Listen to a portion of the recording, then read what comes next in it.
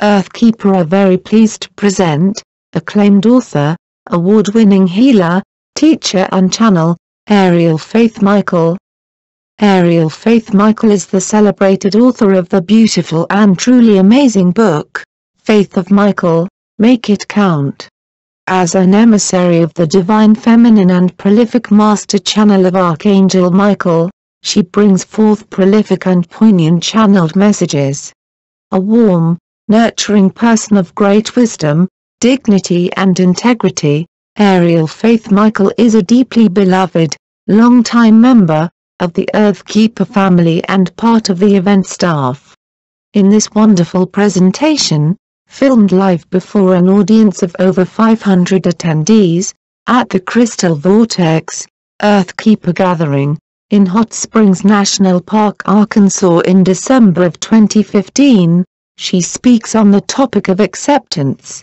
She is a resident of Waimea, Hawaii, where she serves as a highly respected and adored health professional. Arielle is recognized and formally honored in her healing capacity.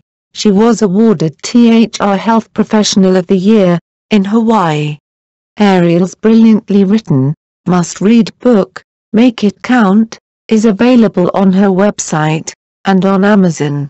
Her website is www.thegoldenangel.us. And we are pleased to confirm that Arielle Faith Michael will be also speaking and offering book signings at the upcoming Earth-Keeper 2016 Stargate event in sunny Denver, Colorado, November 18th through 21st, 2016. Enjoy, and Namaste.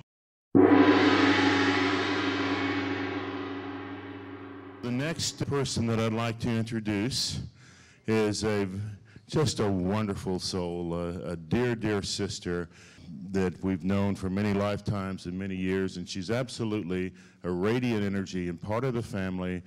A warm welcome for Arielle Faith Michael, please.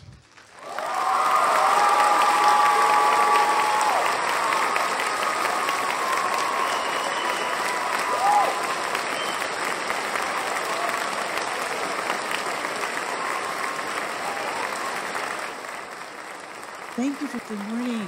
I should actually say it how we say it in Hawaiian. Aloha kakahiaka. So I'm Arielle Faith Michael, and I'm from Waimea, the big island of Hawaii. And it's always so great to be together with my Earth-Keeper family. Okay. It's wonderful to be with all of you again, especially in magical Arkansas. It's just amazing. And what I wanted to say was, on my theme here, I really was going to talk about something else, but Archangel Michael had different plans, so last minute he changed it to this theme. And he said, you know, there are three things that everyone needs: to be heard, to be loved, and especially to belong. And to me, the word belong goes hand in hand with the word acceptance. And so that is going to be my topic for today's talk story. For those of you who have heard me speak at other Earth-Keeper gatherings, or read my book, Faith of Michael, Make It Count, you have some insights of my angelic connection and human life with Archangel Michael. We made several agreements to each other before I came to Earth as a walk-in.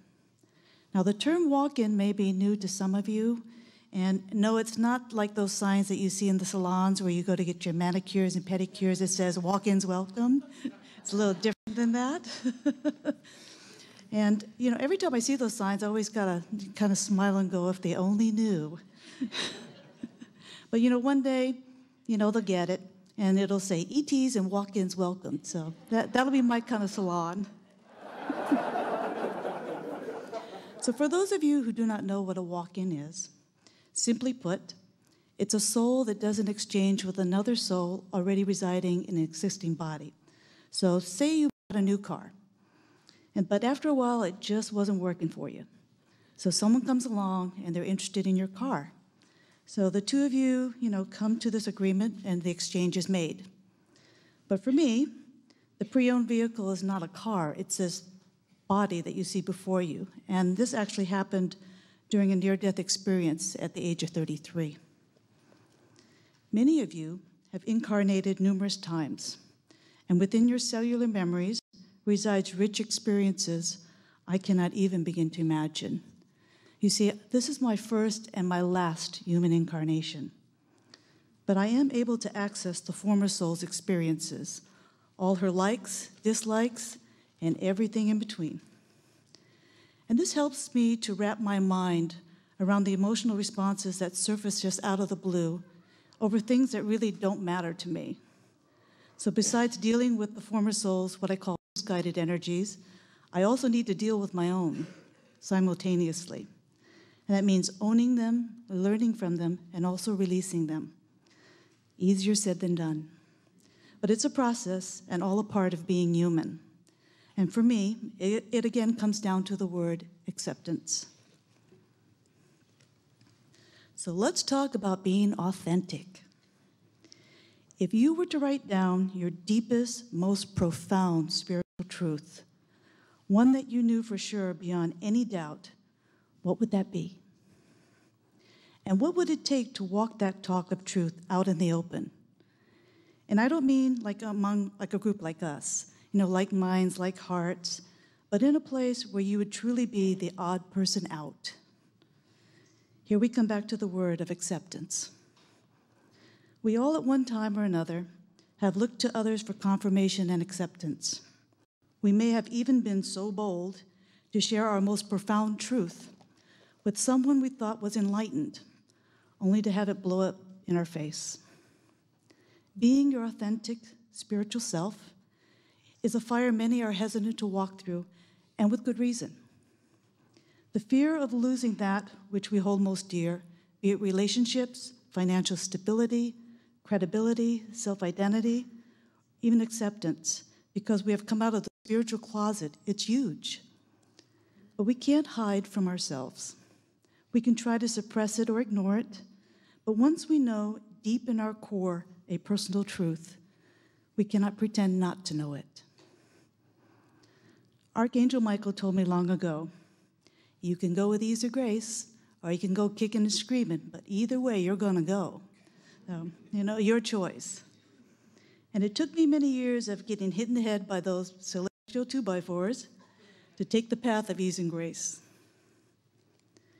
For the last 8 years, I have worked in a very small hospital, and we care for everyone, what we call cradle to grave, all in the same unit. And being in that type of environment, I am reminded every day of how precious and fleeting life is. The human vessel does have an end date, but the soul that resides within is infinite. But it needs expression. It needs an outlet. It needs to evolve. And what better way to express our soul's light than to bring it to the shadows where fear and despair resides? Now, I love Harry Potter. In one of the series, Professor Dumbledore says, there comes a time when one must choose between doing what is right and what is easy.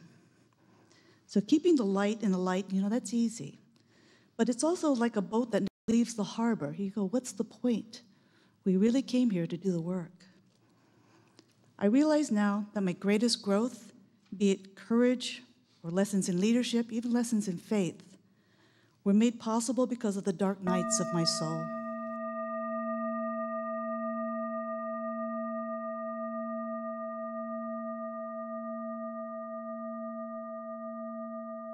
And standing where I am now, I can honestly say I have no regrets, absolutely none. It took me a long time to reach that point because I am finally comfortable in my own skin. So, what is life? Mankind has tried to answer that question since the beginning of time, and my answer is layers of crumpled papers. We come into this life new and untouched, still connected to that ream of paper from which we originated from. There was no division, but as time went on, we began to morph into this crumpled piece of paper, a separate wad from the ream. And in addition to that, we allowed outside sources to pile their stuff to our wad of paper, whether it be from gossip, from drama, from trauma. The wad just keeps getting bigger. Our true authentic selves are somewhere buried underneath all these layers of stuff. And in this condition, we have become paralyzed, disconnected, and isolated. We have lost our sense of place, who we truly are, and what we came to do in this life. So how do we replenish our spiritual energy? It is through connecting with places and people, like here, where the higher frequencies exist, the sites that are sacred, whatever that may mean to you. There we can begin to peel back the layers of stuff that are not ours to carry until we are left with that which is truly our own. You guys might recognize some of these. There are many ways to connect to what we call the divine. The Earth-Keeper family has traveled to many sacred sites over the years, to the top of Spellbinding Michael and the Tor, to sitting within the crop circles, climbing through the tunnels of the great pyramids of Egypt,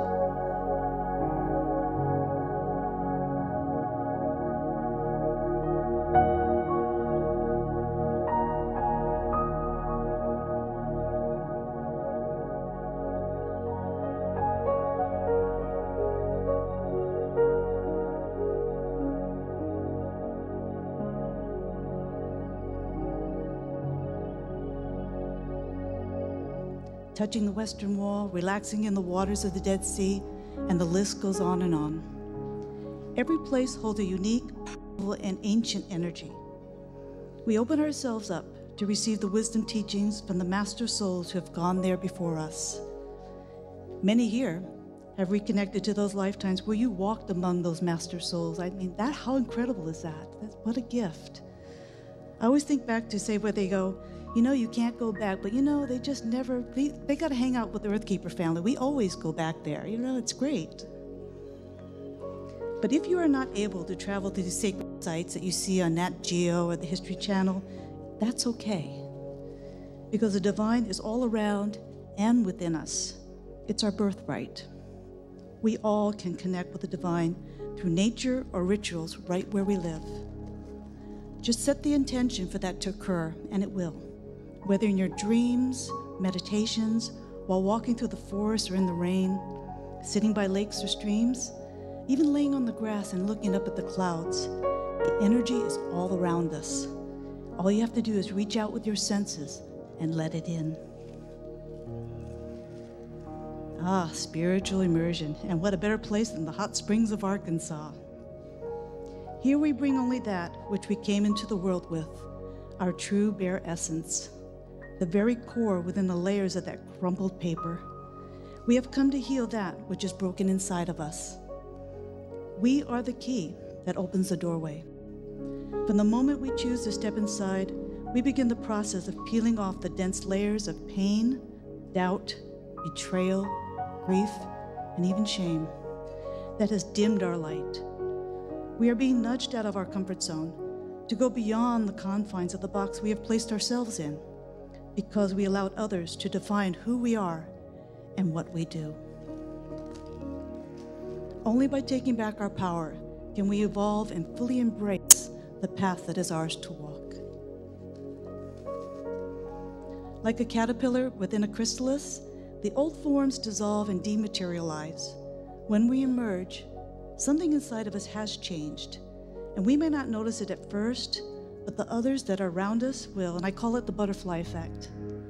When a butterfly emerges from a chrysalis, its eyes are positioned in a way that it will never see the beauty of its own wings.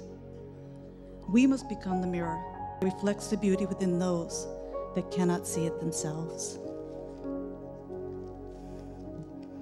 In this transformation, we are overflowing with energy, more than enough to spare and share. But something even more amazing occurs.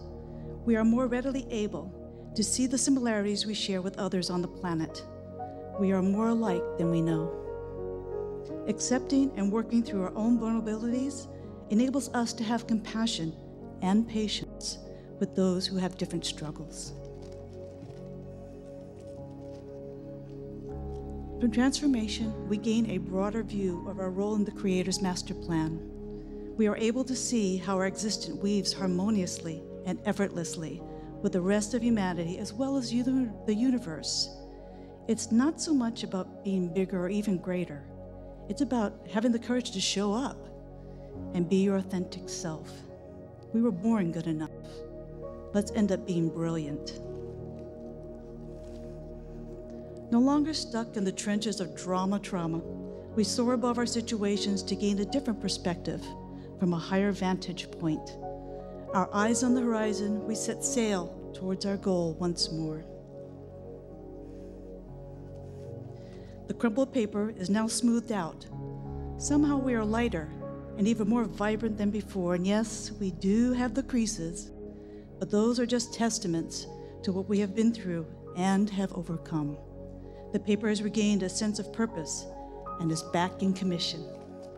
So, create that music, write that book, paint that picture, and teach that class.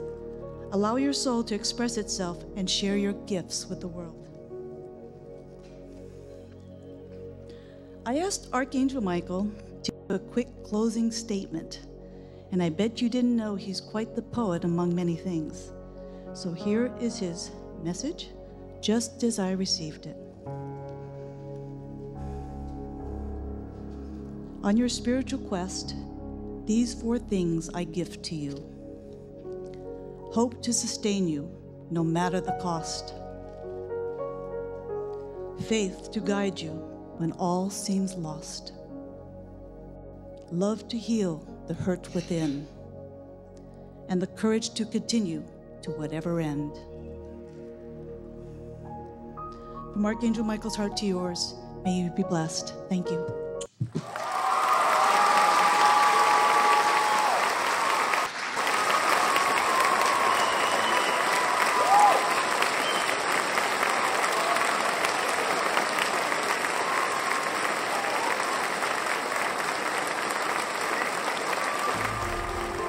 How about a standing ovation for my sister Arielle Faith Michael?